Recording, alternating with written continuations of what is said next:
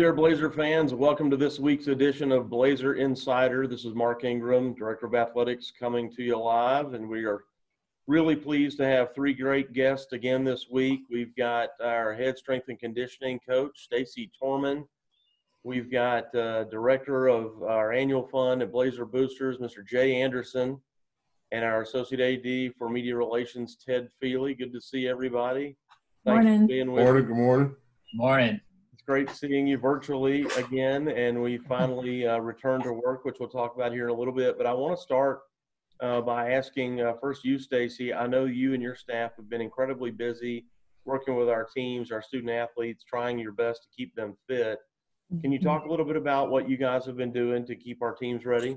Yeah, so we've been zooming like crazy. Obviously we've been off for about 4 months total now. So the 2 months once they ended all the conference tournaments and all that kind of stuff, we gave them some time, just to absorb what was going on. So we didn't, bombard them with workouts right from the get-go. So especially those spring sports, just, that's going to be a while before they get back to it. So basically just a couple of days a week meeting with them virtually, going over workouts or doing the workouts with them or showing them the exercises, making sure they're clear on what we're doing. So just trying to stay in contact with them as much as possible and being available for them to check in, make sure if they have questions, we have answers for them.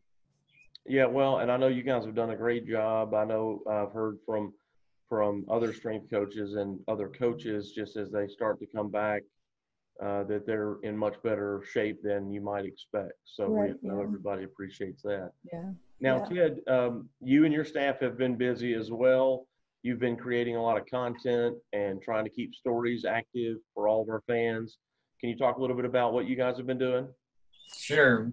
I think this time period has really challenged my staff to be creative with how we are doing content. Obviously, where our content is driven around the student athletes being here and competing. So we've had to find other ways to populate our website and populate social media without our student athletes competing. So it's really challenged us to be creative. A couple of things that we did right when it started was a virtual egg hunt on social media right around Easter. One of the things I've really liked that we've done is empowering our student athletes and kind of doing a UAB Players Tribune and letting them tell their experiences of how they've handled, not only coronavirus, but also the social injustice that's happening now. So it's been a good challenge for my staff to stay creative and keep everything populated. And obviously as we return, it'll be a little easier with student athletes back on campus, but it's been a good exercise for me personally, for our staff, and to also allow our student athletes to have a voice. Yeah, that's terrific. And Jay Anderson, the man who never stops. Jay, talk a little bit about. No matter what. Yeah, I know you've been hard at work trying to keep our fans engaged and reminding them and encouraging them that football's coming and you want to be ready. And talk a little bit about that.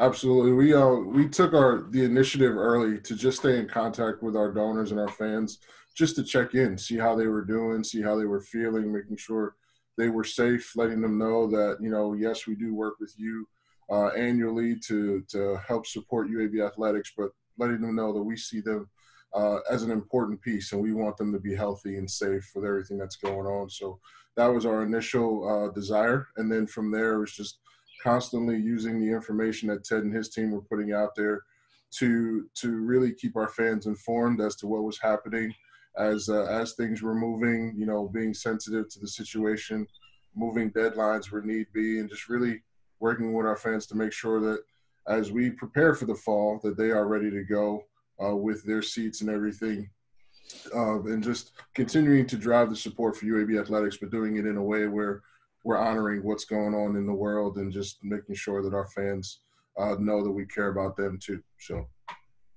Yeah, no, I know you guys have been hard at it, and really, given the circumstances, I think we've had great success, to be honest with you, and to all of our other fans that are out there. If you haven't renewed your season tickets, now's the time to do it, because we plan on playing on time as scheduled. So our team started returning this week, football, men's and women's basketball, and a few of our other student athletes. And Stacey, if you could share with everybody, what the first couple of weeks here have looked like, really the first week with our student athletes coming back. Right.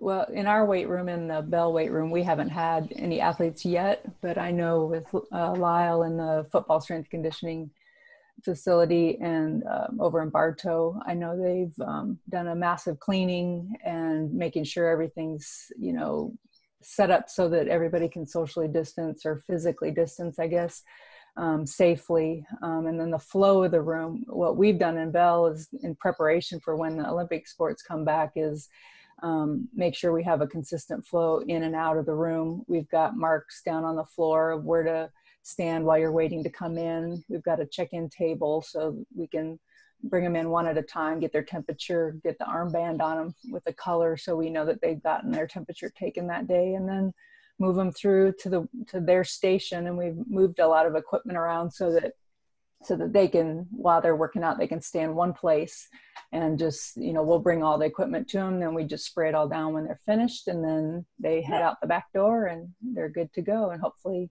everybody's safe and sound. Yeah, no doubt. And I was in there yesterday and noticed that you had moved all the equipment around to try to space everybody out, which I think is really important, and trying to eliminate some of those common areas. And right now I know the nutrition station is offline, but those are all things that we're doing to try to help keep everybody safe, as you indicated. Ted, talk about how your life has changed a little bit. I know that our media requests have ramped up. Talk a little bit about that. Well, during the coronavirus, I've watched a lot of classic college football games, which has gotten me excited for the return to college football. This time of year is always busy for me because it's, trying to finalize the football roster, which with 110 people, newcomers, all the ins and outs that go into that. And we're getting ready for Conference USA Media Days, which will be virtual this year. And so I'm trying to finish the media guide and all the information that goes into that. But things really haven't changed much for me in terms of what I can do from a football perspective of getting ready for the season. I think now having the student athletes back has given people a lot of excitement just to see that, when you see them on campus, it makes you believe that the season is going to happen. We've been saying the whole time that we're prepared for it to happen.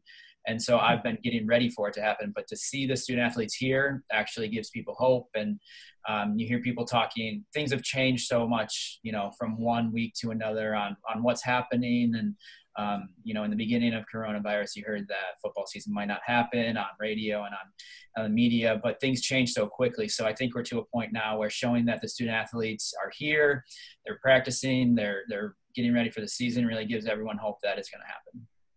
Yeah, I agree wholeheartedly. And it's nice to have some activity around our buildings again and see the guys back. We have more than 90 taking summer classes, which is important. And, just as they make progress towards their degree. So I know that we haven't made any definitive decisions on this, but what are some of the things that with the media that you've talked about when we're talking about the season now, we're talking about upcoming planning. What are some of the things that you've looked at that we may need to do? Well, one would be, I've been getting a lot of questions on how and if we will report numbers of coronavirus cases. That's something that we're just taking day by day. That's a question that all of the communication staffs across the country are dealing with. And that's an ever evolving situation. Hopefully it's not something that we have to deal with often. So there's that. There's also trying to figure out allowing media into our football facility. If we have a process in place to have our student athletes check in and make sure that they're coronavirus free. But what do we do with outside sources? How do we make sure that if we let someone into our building that they're, not going to infect our student athletes? So those talks are happening, media traveling, how that's going to look like in football games, what the press box is going to look like. There's just a lot of minor details that go into our job that we're trying to figure out right now. And I guess we're not going to know what that really looks like until the season starts, but we have to plan for a new normal, as a lot of people have heard that term a lot. It applies to us too. And I deal with the outside world and not just our student athletes, but, having, media get in contact with our student athletes. So what that's going to look like in person, we're not quite sure yet, but we're working through that. Right. And, you know, Jay, what about for the development staff? You know, we've got Blazer Village and tailgating and of course, social distancing in the stands and how that impacts you. And how are you guys preparing? And again, I know we haven't made any definitive decisions, but just generally, what are some of the things that we're talking about? Well, it's definitely an ongoing process, as you said, and you know, the conversations that we're having in-house are really around, you know, how do we handle when we successfully renew all of our football season ticket holders? How do we get them all in the stadium, and where are we going to be able to seat everybody to make sure that they're comfortable, they're having the great experience that they always have when they come to our games, and still be safe. And so it's an ongoing process. We're hard at work with various meetings and connection points, just following through with different ideas. We've connected with different schools, not only in our league, but across the country, just to see how they're handling these situations. And, you know, it is a fluid situation for every football program across the country on how to do this. And so we're all working together to figure out what's best for us. And so, you know, just how we do that is a delicate situation. We definitely want to make sure that our fans are still getting that great experience that they get and get a chance to see our football program compete as they've been so strong the past couple of years. And so we're just working hard to make sure our fans have that experience. You know, we don't know what it's going to look like just yet. We're still in the process, as you said, of making those decisions. But it's definitely top of mind for us. And so as we renew our season ticket holders, we let them know that we have our ticket assurance program in place, and that, you know, we're definitely cognizant of what potentially can happen as we move forward. But, you know, we're looking forward to having great experiences and seeing them in the fall at Legion Field. Yeah, no doubt. You know, we've got 18 starters coming back in football. So for our fans, you're right. We could have another exciting year and expect to have another exciting year on the football field for sure. And we've won 18 in a row. And we won 18 in a row. That's right. That's right. Fourth longest active home winning streak. I have to get my stat in there. That's right. Right. We got the 18-game home winning streak that we have to defend. So we need our fans' help in doing that for sure. So Stacey, I know we talked a little bit about spacing out in the weight room. What are some other things that we're doing with our student athletes in terms of group size or wearing masks or any of those things that you could share? Yeah, I think at the beginning, we've kind of put it into 3 phases. Phase 1 will be where we've got our 12 racks that we can utilize. We're trying to keep it to 10 if we can, with 12 being our limit at the beginning. And then once July hits, or July 15th, probably, it will be our phase 2, where we'll bring some of the weights back in and that kind of thing, and let people use a little bit more space, maybe go up to 20 people or 25. So masks, we're still kind of going back and forth on the masks. A lot of people say not to wear them. I think lifting wise, it wouldn't matter really if you were wearing them or not. As far as, you know, physically, how that would affect your workout or anything, but the coaches will all be wearing them for sure, though. Yeah, you know, the breathing issue is certainly one that has to be looked at, and can you breathe appropriately? And, Right. But anytime you've got a spotter and somebody that's close to another person, you know, wearing that mask, as you said, is critical. Right. And it's similar to having, you know, these in-person meetings. You know, right now, all of our meetings require us all wearing masks, and a meeting is 2 people. Right. So definitely making sure we take all those precautions in place. Right. Yeah. So, you know, just as we close out here, are there any parting thoughts from you guys? Ted, I'll start with you. Anything you want to share with the fans? I will start with these really awesome Blazer masks. Yes. Yeah, there you go. So we all have these, the student athletes and the administration will all be wearing Blazer masks. I think it's, you know, it's been a really challenging time period for everybody, and everybody's dealt with it differently, but I think there is light at the end of the tunnel, and I know I'm excited to get not just the football season started, but all of athletics and just school in general. There's nothing like being on a college campus in the fall, and so I'm excited to see that happen, and I'm ready to go. Yeah, no doubt. How about you, Jay? I want to echo what Ted said. We're definitely looking forward to getting back to campus and seeing all of our students, all of our comrades who work at UAB. But at the same time, we do want our fans to know that we miss you. We look forward to seeing you as we get a chance to visit with you at games and at our hospitality areas. And as we put these plans in place, the biggest thing for us is we're looking forward to seeing you and having you physically support the Blazers in the stadium. So go Blazers. Amen. That's right. All right, Stacey, any parting thoughts from you? Yeah, I think for me, it's just, obviously I want to get them back so we can get them prepared but more importantly, that they're able to compete, because that's really, the bread and butter of what we do, and is getting them ready for that, but getting them ready safely and in a safe amount of time.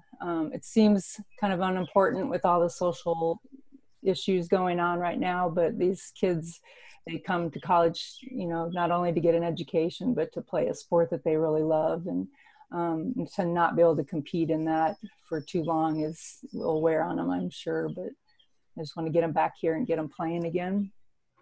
Yeah, we definitely do. And making sure that they're physically ready and able to achieve all their goals, which is playing their best, performing their best, and striving for a championship is obviously very important. I would just say that in addition to everything that you guys have shared, we need our fans with us, and we need them in the stands and supporting our teams. And I know I speak for everybody in saying how much we appreciate all the people at the hospital, and we're at a place like UAB that we're so fortunate to have doctors and nurses that are leading the effort in trying to fight COVID-19 and looking for a vaccine and looking for treatment and helping all of us and every day fighting it, and have been for months. So I know that we're all grateful for that and grateful for everybody's hard work. So thanks for joining me. Yes, Ted, go ahead. My dad called me the other day from New York, and he was very impressed with how much he's seen from UAB on a national level from the medical side of it. He wasn't aware how much UAB was leading the medical charge in this whole virus. So he called and just wanted to let me know that. Yeah, a lot of national attention on UAB around it, that's for sure. And our scientists have been working hard at trying to find a vaccine and working on various treatments to keep everybody moving forward. So thanks for saying that. So with all of that, and I want to thank my guests for today, and I want to thank all of the fans for joining us on this week's edition of Blazer Insider. Look forward to seeing you again soon. Go Blazers. Go Blazers. Go Blazers.